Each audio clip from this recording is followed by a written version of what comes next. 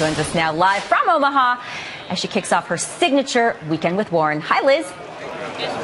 Hey, Lori, the breaking news is that Berkshire Hathaway just came out with earnings. I'm going to look down because they are just breaking right now. First quarter profit, operating profit jumping 20%. First quarter profit of $5.16 billion. That's compared with $4.71 billion year over year. Again, the operating profit up about 20%. The analysts were expecting operating earnings of about $2,373 a Class A share, coming in actually at $3,143. So that is a beat on estimates. The strength really coming from insurance. And, of course, they have planned the merger of Kraft. That's also extremely important. Berkshire is now this gigantic conglomerate. Tomorrow's the shareholder day, and we will be there Monday night, 8 p.m. Eastern. We've got a special called Warren Buffett's America, but so much of the money that has come in is thanks to one company he bought back in 1983, the Nebraska Furniture Mart. That's where we are now. Bob Batt is the man who really helps run all of this. You know, you talk about sales. Yes. Tuesday, which is considered the start of the shareholder extravaganza. Right, 7 days. You did how much in business? We did a little over $9 million in one day, which broke our all-time sales records for one day. Best in our history of 73 years. Do you expect you'll do even better tomorrow? Absolutely. Like 11? In total. We don't know yet. It depends how the weather, and this place is full of great shareholders. Well, Warren Buffett told Fox Business he's expecting north of 40,000 shareholders this year for the 50th. What do you think the message has to be as he gets older and older? He's 84 years old. Charlie Munger's vice chair is 91. People worry about who will really run the company. We don't worry about that. Warren says that he has succession plans in place. We have total trust, as we have had since day one.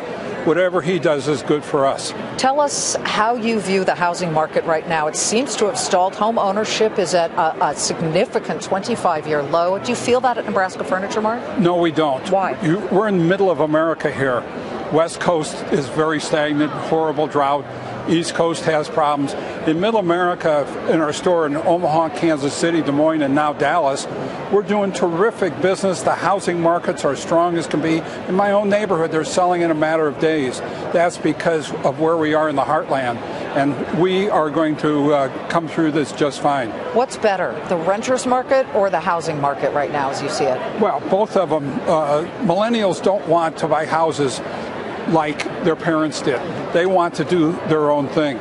But it's still a very solid market. People are moving to Omaha. It's a good place to do business. It's a good place to live with your family. And you guys are opening a brand new store in Texas that will be bigger.